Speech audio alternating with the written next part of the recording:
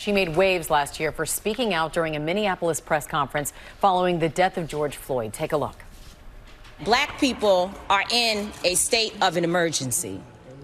We are in a state of emergency. Black folks in America. And those who support us need to understand the depth of the state of emergency. And it didn't just start today, but it is at a critical point. We are at a point when folks, grandmothers, all the way down to little babies are tired. People realize that this attack that we're under, I heard someone saying on TV today that it feels like every black person in America is being hunted. Well, it's been almost a year now since civil rights activist Tamika Mallory delivered that powerful speech. And not only did she declare a state of emergency then, but she's doing so in her first book. It's called State of Emergency: How We Win in the Country We Built. And she is here now. Tamika Mallory, it is good to see you. How you doing, young lady? Thank you all so much for having me on. Now, we saw that clip there. A lot of people will remember it, and your face and your voice has really been prominent over the past year. But you talk about black folks being in a state of emergency now. Some might ask, well, when will we ever not in a state of emergency to some degree in this country? What do you mean now is such a critical time?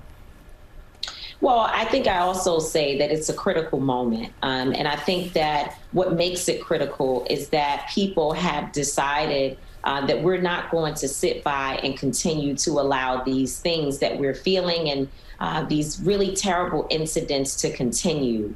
And obviously, other folks from outside of our communities are beginning to see and understand it and have also become a part of an uprising. I think we are at a boiling point. When we see cities burning, it reminds me of other times in history where we've had similar incidents, which really meant that there had to be some level of change. And I think we're in a space now where it feels almost like some want to take us back when we're not even as far forward as we should be. But certainly in this moment, we're going to have to push past this particular time and make sure that there's some accountability, or else I fear what will happen in this country. There was some accountability there with the murder of George Floyd. Derek Chauvin found guilty on all counts. Surely that was a victory. But where do we go from there? What still needs to happen now? Well, certainly there should not be complacency because of one verdict and one family receiving some form of accountability. We also have trials coming up for the other 3 individuals who were there, officers who stood by and did nothing.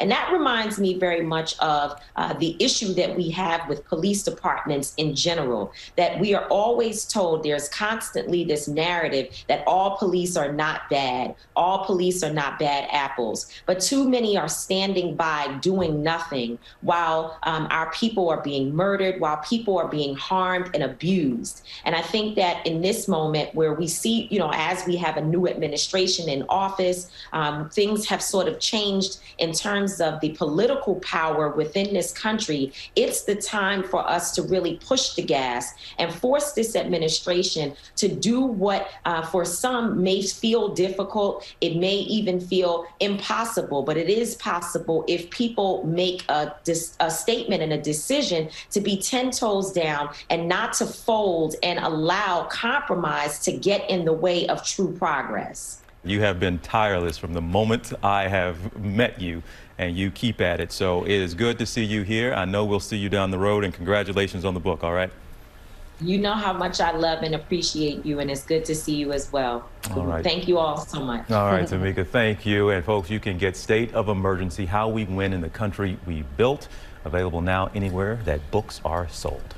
And she has been at it. She has been nonstop from the moment I met her. So she's on a mission. She is. She is.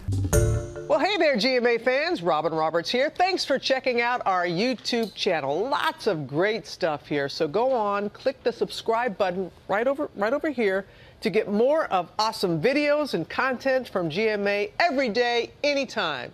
We thank you for watching, and we'll see you in the morning on GMA.